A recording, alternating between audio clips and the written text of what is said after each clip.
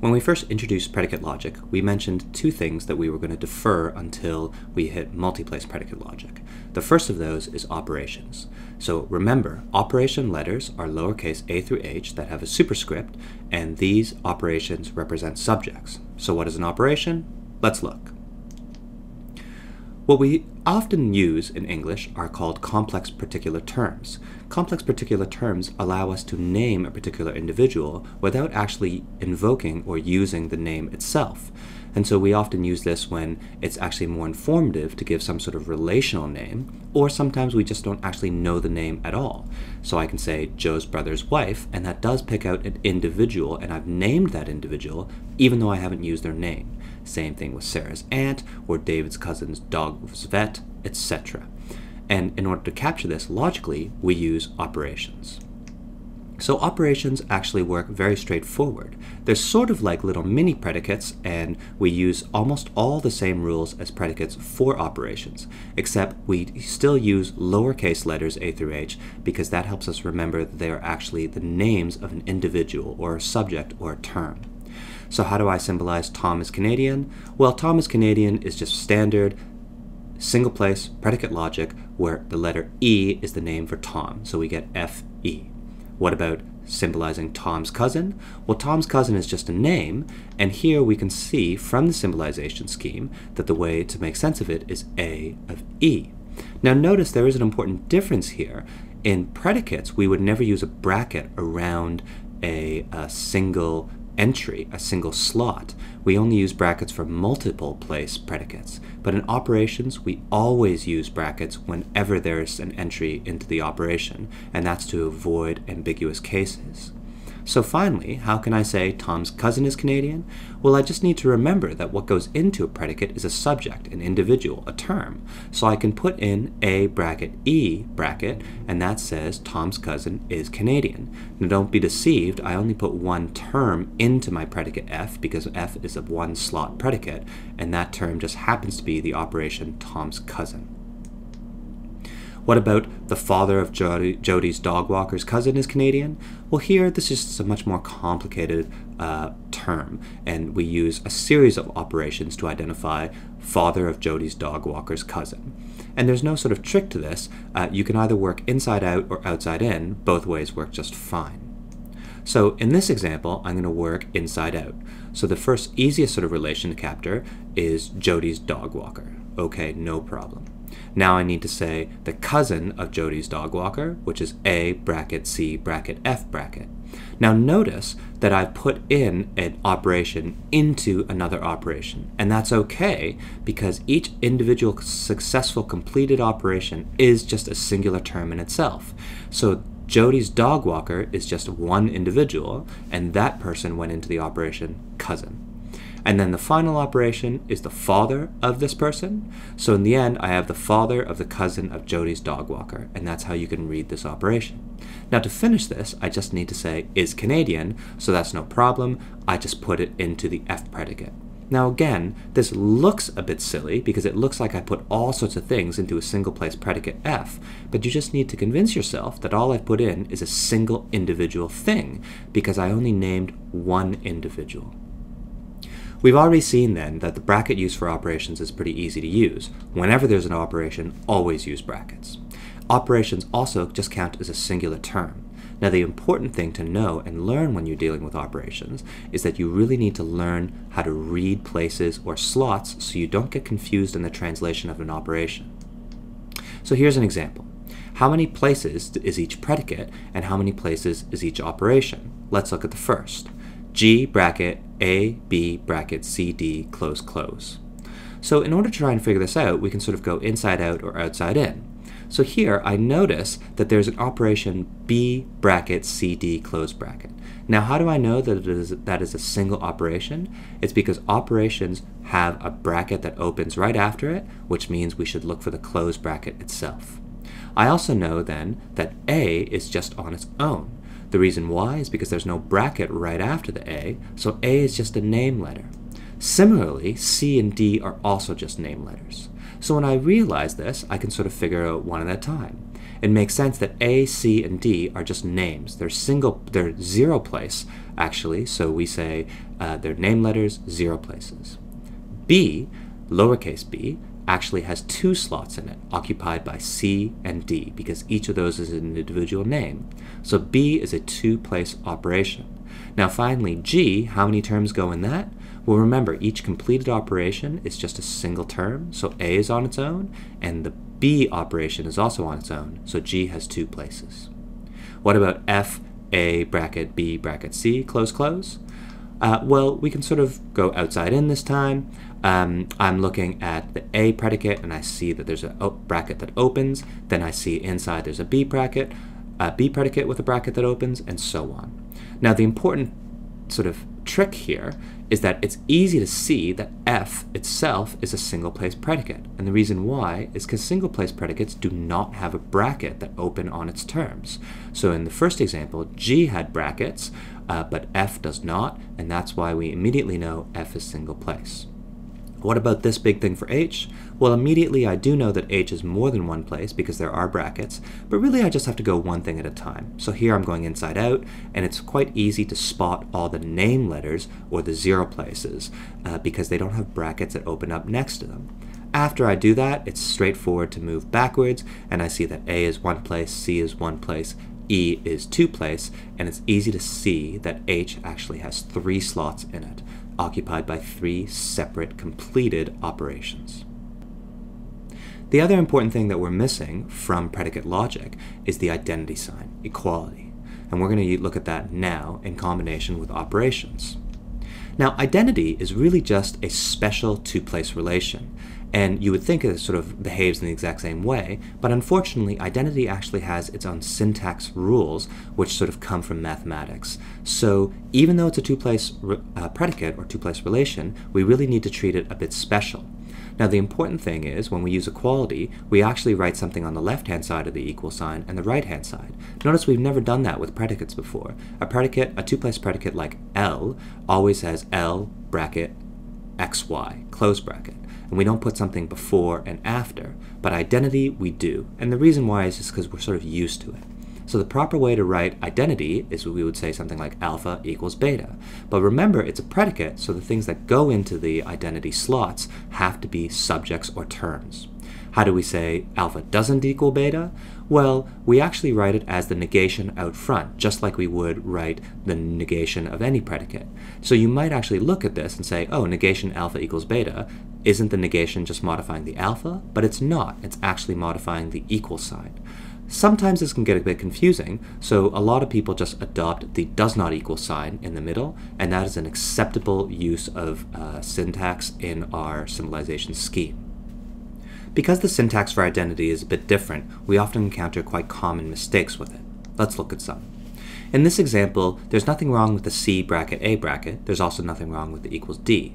The problem is we've actually used brackets around an individual term, an individual subject, and we never do that. So it's the brackets around the entire left side that is causing the problem. So this is no good. Here we have AB equals Y. Nothing wrong with equals Y, but on the left side we have AB, which are 2 name letters, so I actually have 2 terms on the left and 1 term on the right. Identity is a 2-place predicate where something equals something, and so I can't have 2 things on one side. That's no good. For F bracket X equals Y, close bracket, X equals Y is fine. The issue here is that I've actually put a predicate inside a predicate. Equality is a 2-place predicate or relation, and we know that we can never nest predicates together, so that's no good.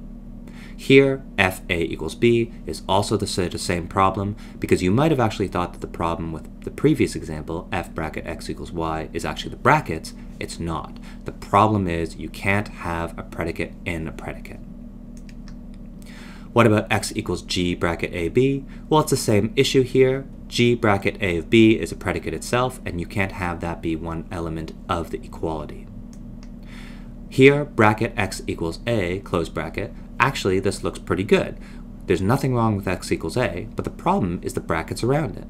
Now, you might think that there's no problem with the brackets around it because we're sort of used to seeing stuff like this in math, but remember, we actually never put brackets around predicates at all. That would be like seeing bracket FA, close bracket, and we never do that. We don't put brackets around singular predicates ever. We put them around binary connectives.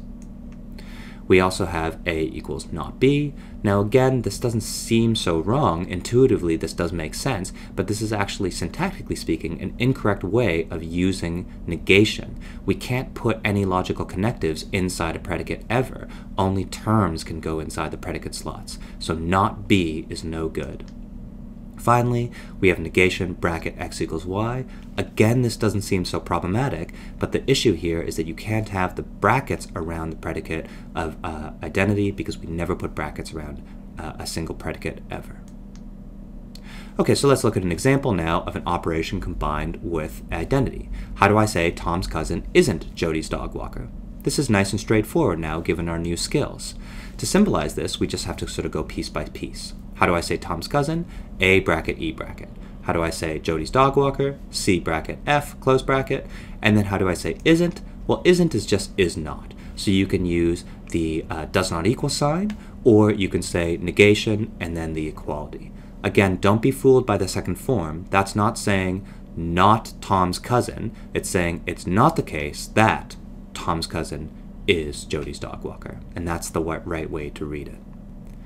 So equalities and operations expand our ability to talk about things. Equality seems like it's actually going to be quite precise, but actually that's the one that opens up a lot more doors for us. Using equality, we can actually symbolize all sorts of complicated sentences which we use in our everyday English language quite regularly. And in particular, we can symbolize things that involve quantity as well. So in what follows, we're just going to be looking at some more complicated examples of English sentences and how we make use of equality to actually symbolize them properly. Frank and Carla cuddled different dogs. Now, symbolizing Frank and Carla cuddle dogs is pretty straightforward, but the trick here is that we have the word different. So what does that mean? Well, one way that I could symbolize this is to say Frank cuddled the dog and Carla cuddled the dog. And that's pretty much what I said here. Two separate sentences joined with a conjunction. But there's a problem with this because the dog that Frank cuddled could be the same or could be different as the dog that Carla cuddled. I actually haven't specified at all in the logic. I just said they each cuddled some dog. So instead, I could say something like this. There is a dog, and Frank cuddled it, and Carla cuddled it. But of course, we can also see that this is no good. This is to say that Frank and Carla cuddled the exact same dog, and that's not what we mean. So how do I say Frank and Carla cuddled different dogs? Well, I just have to pretty much say the first statement, that they each cuddled a dog, and then I need to specify that the dog that Frank cuddled is not the same as the dog that Carla cuddled. And I do that with a very simple x does not equal y, or negation x equals y, right at the end. In this case, I've really specified that the dogs are different. One last thing that I want to point out about this example is that the x does not equal y at the end has to fall under the scope of there exists an x and there exists a y.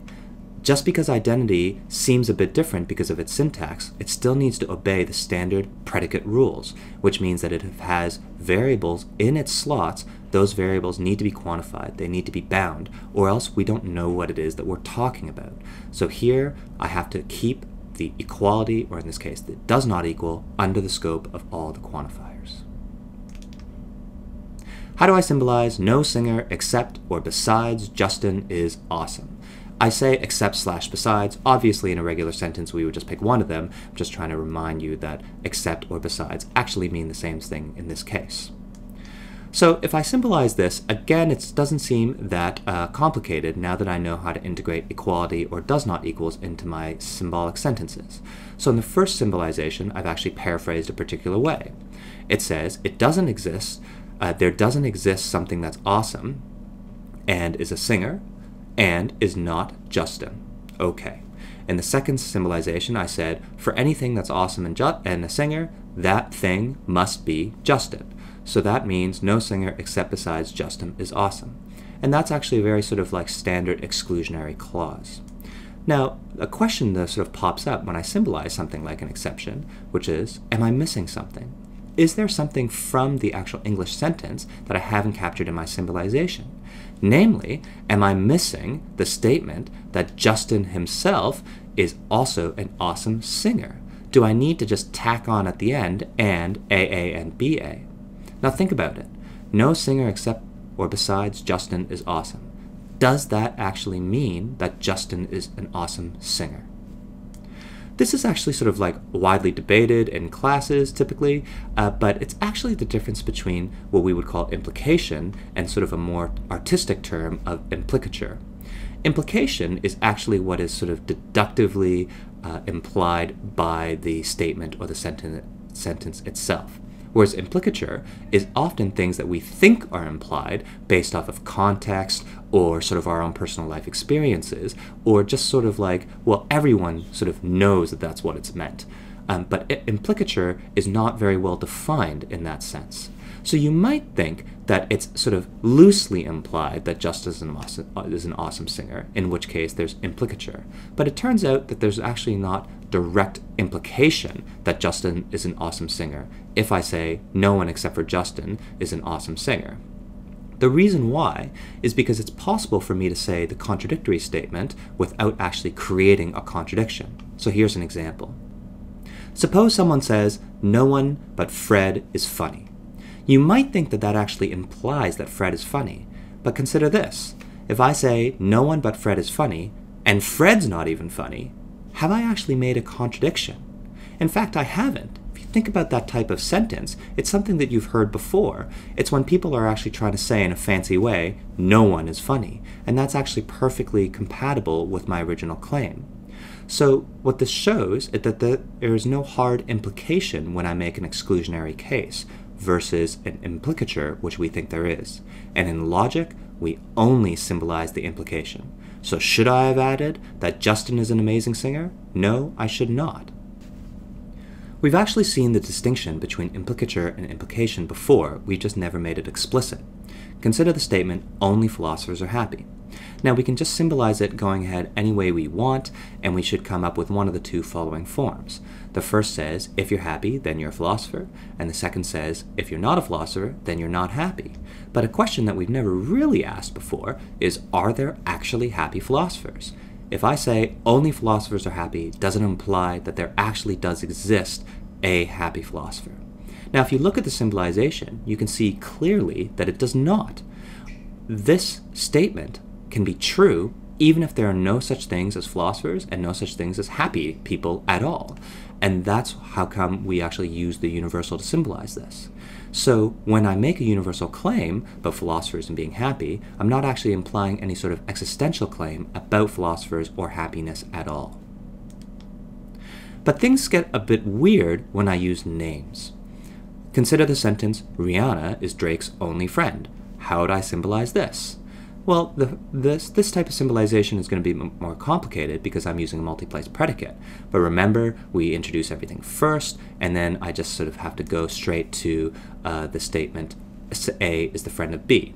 So I can symbolize it like follow. If I paraphrase as, if anyone is Drake's friend, it's Rihanna, I get something that looks like this. For anything, if that thing is a friend of Drake, then that thing is actually Rihanna. Okay. That makes sense, and this is how we can use equality to help us sort of symbolize more complicated statements using names. But we still have the exact same question. Is Rihanna Drake's friend? And here the answer is actually different than in the philosopher example. It does actually seem that clearly implied by saying Rihanna is Drake's only friend is that Rihanna exists, Drake exists, and they're friends. And the reason why is because of the nature of names. Names implies that those things actually exist, unlike universal claims where we put them in the antecedent and they may not. So it turns out that this symbolization is actually incorrect. It's incomplete. So I can paraphrase this in different ways, but the trick is I need to add no matter what that Rihanna and Drake are actually friends. So in the end, I can say Rihanna is Drake's friend and no one else is. So that's FAD, and it's not the case that there is someone that is not Rihanna who is Drake's friend. Or I can say, similar to my original symbolization, Rihanna is Drake's friend, and if anyone is Drake's friend, it's got to be Rihanna. So in the end, I get these two symbolizations, and there is a third option that is also equally correct, which is to invoke the biconditional. Now the biconditional here doesn't have as natural language understanding as the other ones, so I'm not going to stress about it too much, but you will often see this biconditional form in some other texts or solutions, so it's worth pointing out that that is a perfectly acceptable way to capture only in the use of names. So only with variables it still functions the same way. The complicated part is that when we move to names, the implication is actually different. We have to assert something positive about the name holders themselves. Here's an example of another type of sentence that we often use. The Prime Minister of Canada has the best hair. I put in brackets of people to be precise, but I'm not going to keep repeating that.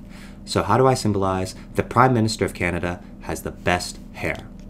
So the way to approach this is to sort of work inside out, and I go for the sort of big predicate that I'm trying to say. And the big predicate I'm trying to say is something about being better than. So I want to say that the Prime Minister of Canada's hair is better than something. What? Well, I'm going to actually have to say of the hair of all people. So the Prime Minister of Canada's hair, that's just an operation. That's pretty straightforward. I plug that into the first slot of my A predicate. And now I can say something that looks like this. For any person, then the Prime Minister of Canada's hair is better than that person's hair, which is to say that the Prime Minister of Canada has the best hair. But is this correct? It turns out it's not. There's a problem here. Can you spot it? The issue is that I've actually said that the Prime Minister of Canada has better hair than himself, because the Prime Minister of Canada is also a person. And what I really needed to say is that the Prime Minister of Canada has better hair than any other person. Being better than is sort of an annoying relation because you can't be better than yourself in a sort of odd way.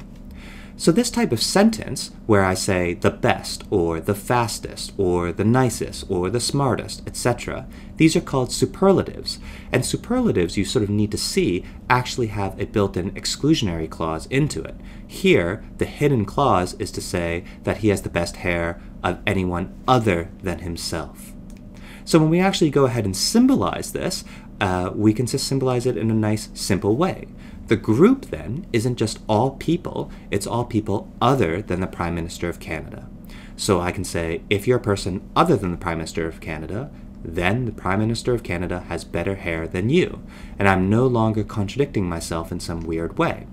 And the symbolization of that is pretty straightforward. It's identical to what we had before, except I add into the group area, the antecedent, the exclusion that X does not equal B of A. The everyone we're talking about isn't the Prime Minister of Canada, and that's fine.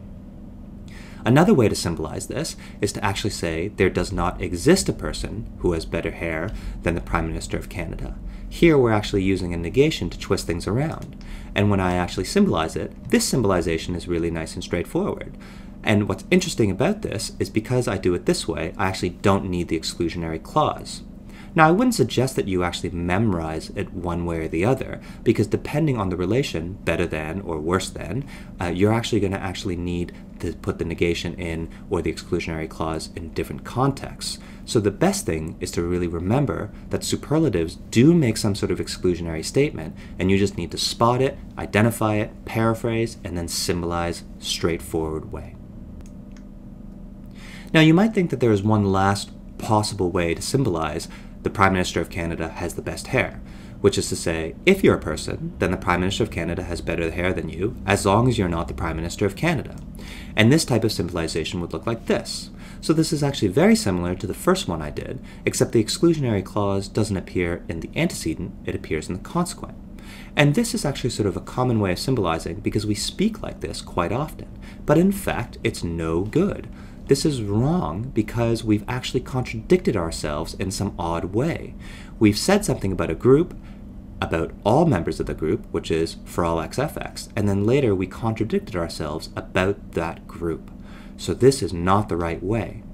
Now, an easy way to see this is by this simpler example. How do I symbolize all sports are fun except for golf? Or a lot of the time people will say something like all sports except for golf are fun. Now notice I've sort of symbolized it, I've stated it in a way where the exclusionary clause is either in the middle or at the end, and this is sort of the natural way that we would say something like this.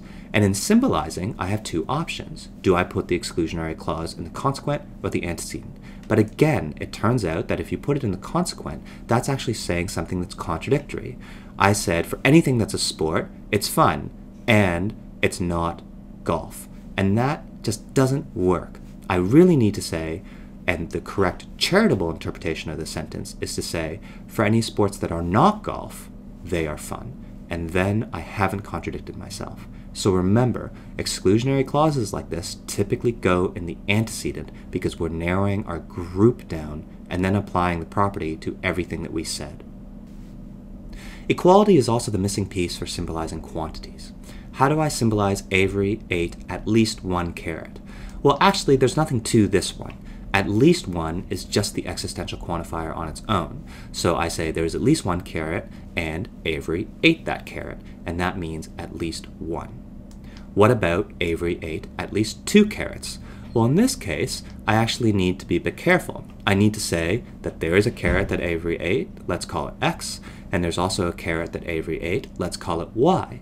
But importantly, I have to specify that X doesn't equal Y, because if I don't specify that, it's perfectly possible that I just saw Avery eat the same carrot because I looked away and looked back. So this way, I'm actually very carefully specifying that there's at least 2 carrots by saying X doesn't equal Y. Now, if I want to invoke Avery ate at least 3 carrots, I just do the same thing, except I need to be a bit more careful about my does not equals. I say Avery ate the carrot X, Avery ate the carrot Y, Avery ate the carrot Z, but then I also say X isn't Y, X isn't Z, and finally I also need to say Y isn't Z. And if you just include all the proper exclusionary cases, you can get at least 3, at least 4, at least 5, and so on. How do you symbolize Beth played at most 1 board game? This is actually a little trickier than the at least 1 cases, and it requires sort of an odd type of paraphrasing, which we'll actually try to extract from looking at the solution.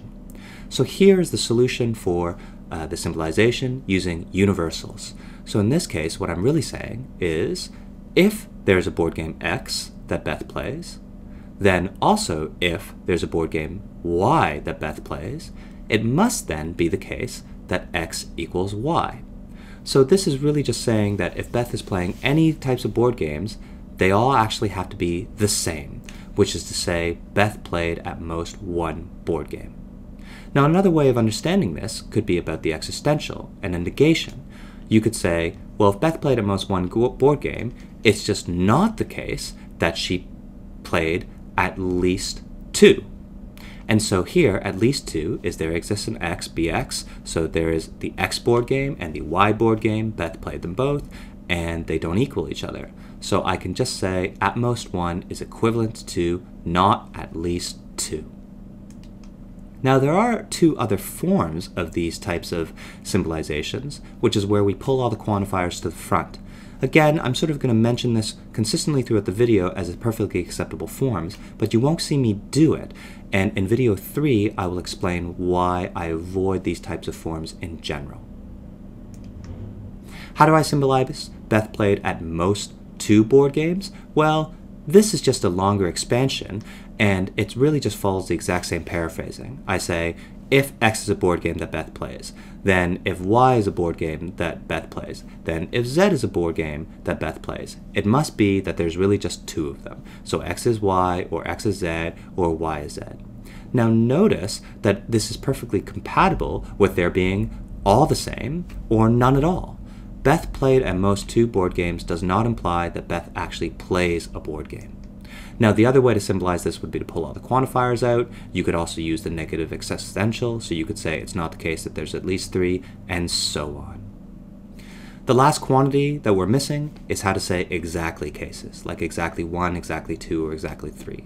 We'll focus on exactly 1, and we can sort of generalize outwards after that. So how do I symbolize Sarah ate exactly 1 piece of fried chicken? Well, it's all about the paraphrase. So here's one paraphrase. Sarah ate a piece of fried chicken, and if she ate any other piece, it was actually the same as the first. That is a weird way of saying Sarah ate exactly 1 piece of fried chicken. Another way to paraphrase is to say Sarah ate a piece of fried chicken, and there does not exist a different piece of fried chicken that she also ate. Okay, we're going to symbolize both, and they're both nice and straightforward, but the trick always is to be able to arrive at the proper paraphrasing. So let's take the first one. Sarah ate a piece of fried chicken. Here the symbolization of this is nice and easy. How do I say Sarah ate a piece of fried chicken? Well, I introduce the fried chicken and then I say Sarah ate it. Now I need to say, and if she ate any other piece of fried chicken, so for all things that are fried chicken, then it was actually the same as the first. I just need to say X equals Y, because Y is my other piece of fried chicken, and it was actually X all along. It's like I looked away and looked back, and it was actually the same one. Okay, so that's how I symbolize Sarah ate exactly one piece of fried chicken. Again, I could rip out that universal quantifier to bring it to the front, and this is a form that you often see, but I'm not going to stress it in my videos. What about Sarah ate a piece of fried chicken and there does not exist a different piece of fried chicken that she also ate? Well, it starts off the exact same. I say that there's a piece of fried chicken X and Sarah ate it, and I say there doesn't exist a Y piece of fried chicken that Sarah ate that is different than X, and that captures the meaning of exactly one. We just did a lot of complicated sort of forms or models of types of phrases that you can say. And it turns out that the solutions are a bit long, so they're quite difficult to memorize, and I wouldn't actually suggest you do that. Really, the best way to understand how to symbolize all these different forms is to really be good at paraphrasing and understanding that you want to be paraphrasing in terms of conditional statements, conjunctions, and how to use equality. Equality really opens the door for us to symbolize things like exclusionary cases, superlatives, quantities, and all sorts of things. Now, of course, you can also take this basic information and really build way more complicated sentences. So I can say Beth played at least 2 board games, and both those board games were pretty fun and enjoyed by everyone at the party. And suddenly I'm saying a really mega sentence. Now, the way to navigate through these is to just realize that I'm saying separate things. And so once I do that, I just put conjunctions everywhere, and then I just need to be careful. Think about how scope works, make sure the proper relations are under the scope, and work inside out.